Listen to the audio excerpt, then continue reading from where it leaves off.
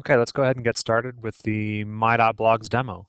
What I'm going to do is I'm going to create a simple Windows Forms application and use My.Blogs to read as well as publish to blogs. So what I've got is a Windows application, Windows Forms application that's called Using My Blogs. And I'm going to add the My.Blogs functionality to it. And in order to do so, I needed to install the My.Blogs MSI that's included along with the My.Blogs article. But after installing it, I have the ability to right-click and say Add, New Item, and select the My.Blogs template, which will add a reference to the myblogs.dll as well as the wire-up code in order to extend my. So I'll select under My Templates, My.Blogs, and let's take a look at what it's done to my Windows Forms project. I've got a reference to the My.Blogs DLL and a my.blogs.vb file that actually includes the extension of the my namespace to include my.blogs. But what I need to do first is add a reference to that DLL that's been included in my project. So I'll double click on my project, references, and then click add. And I'll go browse and I will add a reference to the DLL that was been included in my project directory. Okay, let me close that. And now let's take a look at the myblogs.vb file that was added to my project.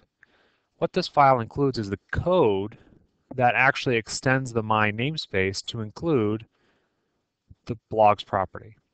So how do I do that? Well, first, I put my code in a namespace statement, including namespace my, and then I use the global.microsoft.visualbasic.hide module name attribute to hide the module from the namespace hierarchy. So I'll be able to say my.blogs and access the blogs property that I've created. So again, to provide the blogs functionality, I'll create a property called blogs that returns an instance of a class called blogs. And that class is actually part of the DLL that was added to my project. And I'll need to create a module level variable called underscore blogs as a new thread safe object provider of type blogs. And what this does is gives each request a thread safe instance of the blogs class itself. So by adding this code to my project, or more explicitly, by using my.blogs that added this code to my project, I have the ability to now say my.blogs and access any of the functionality that's included in the blogs class.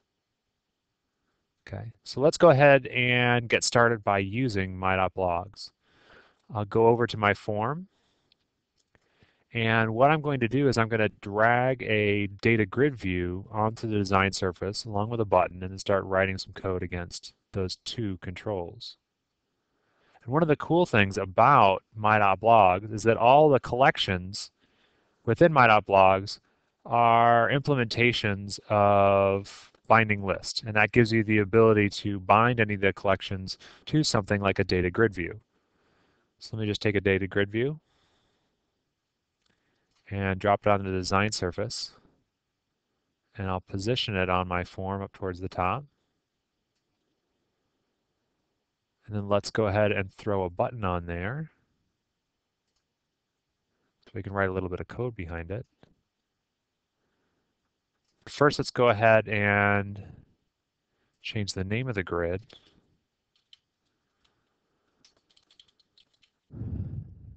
And change a couple of properties to make it react the way we would like it to. So I'll change allow user to add rows to false, allow user to delete rows to false. I'll make the grid read only and make it so you can only select one row at a time. So read only is true,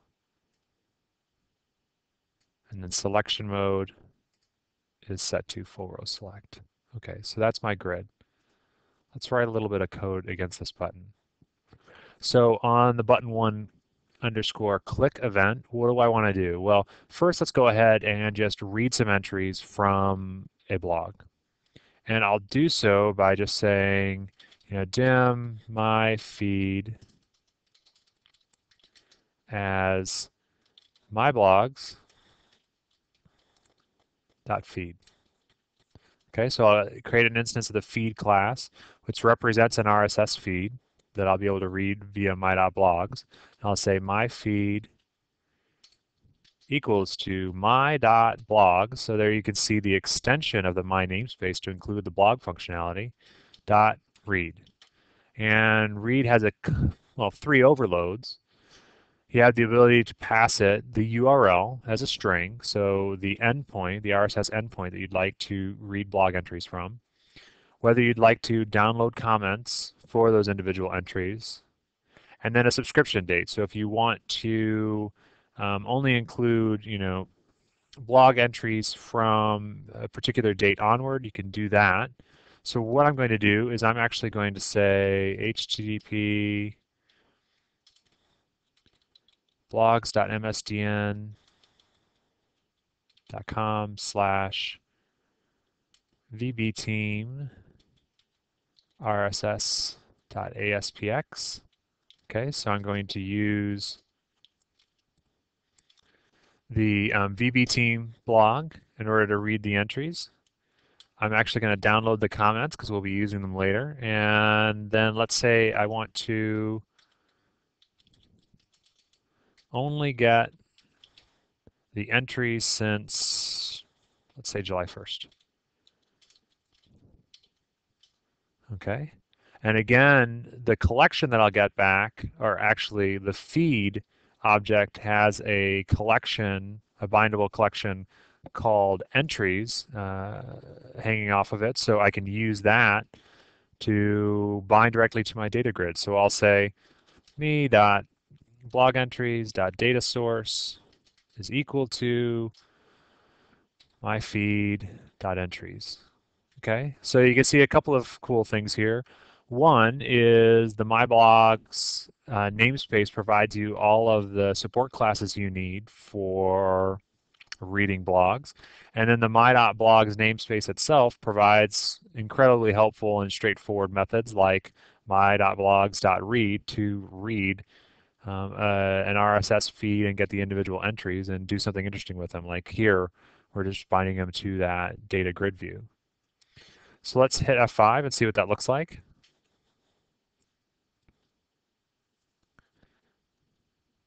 So here's my application. The UI is not incredibly sophisticated, but it will get the job done.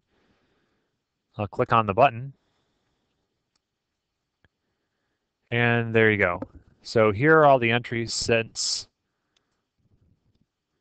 July 7th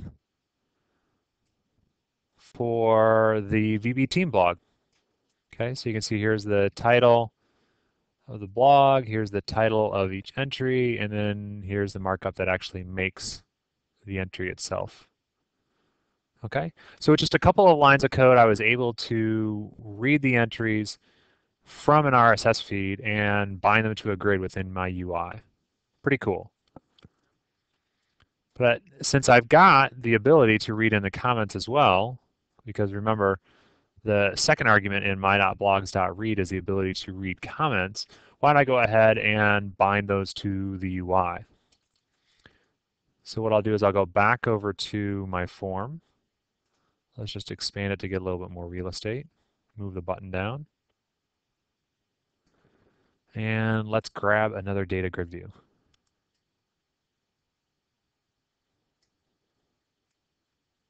Okay, I'll drop that on the surface. And let's just shorten that up so it doesn't obscure the button. Okay, and let's change some properties on this guy as well. Let's call it blog comments and just change it so it reacts like the other grid, being read only and only selecting rows and stuff like that.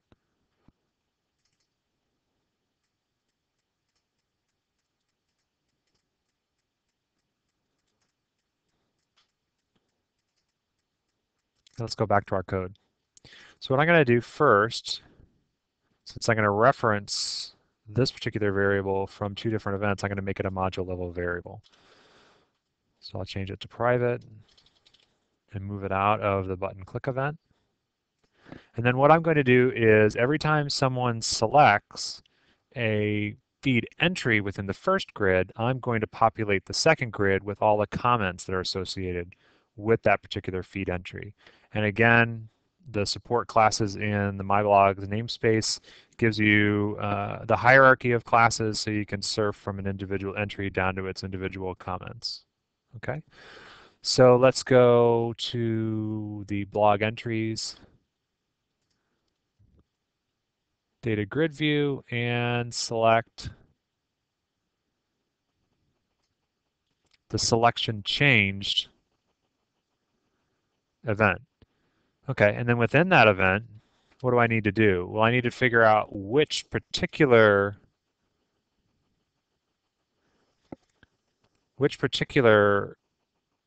entry they clicked on, and then go ahead and find the comments associated with that particular feed entry. Okay, so pretty straightforward. So let's say dim selected entry as my blogs dot feed entry. Okay, so talking about the individual feed. We'll set that equal to my feed dot entries dot or entries and then give it an index, and I'll use the blog entries dot current row index to get that individual entry from the entries collection. And then from there, I'll just need to make sure that there are comments, and if there are, I'll bind those comments to that other grid. So if selected entry dot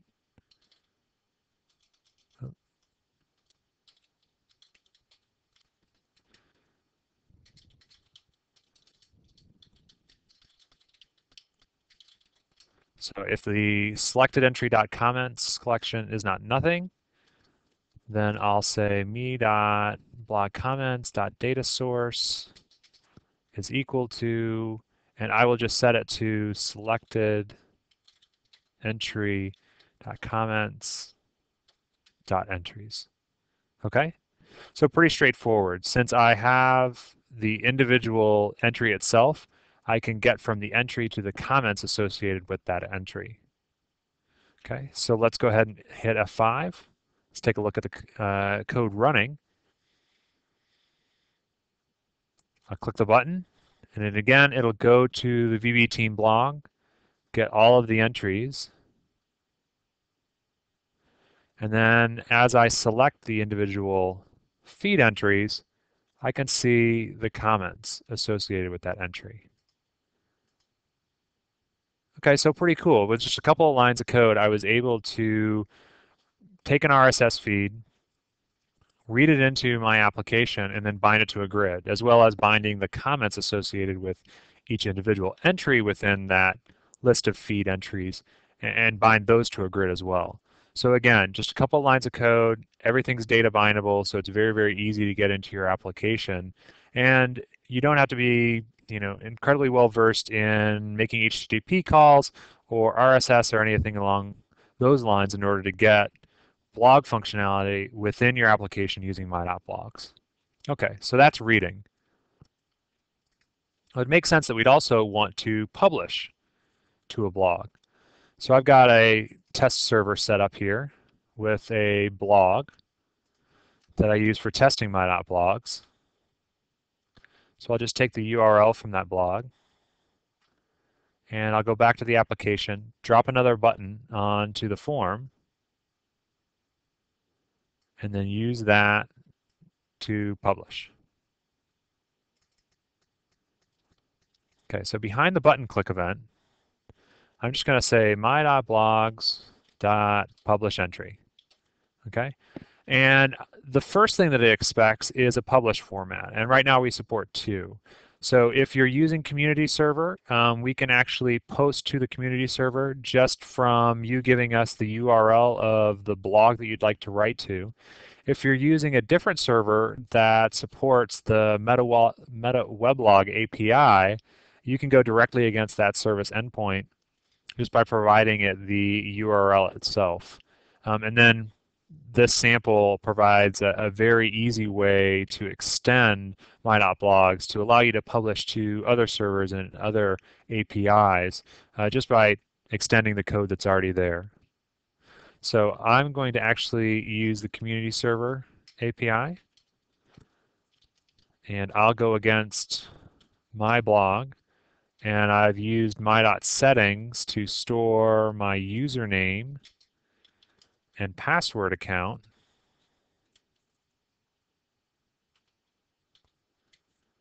information, and my blog entry itself won't be incredibly interesting. For the title and for the description, I'll just pass it test. Okay, so one line of code to publish to a blog using my.blogs. Let's go ahead and run it,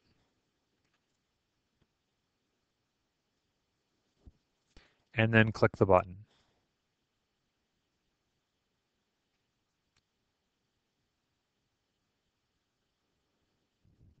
Okay, we'll go back over to the server, hit F5 to refresh the page.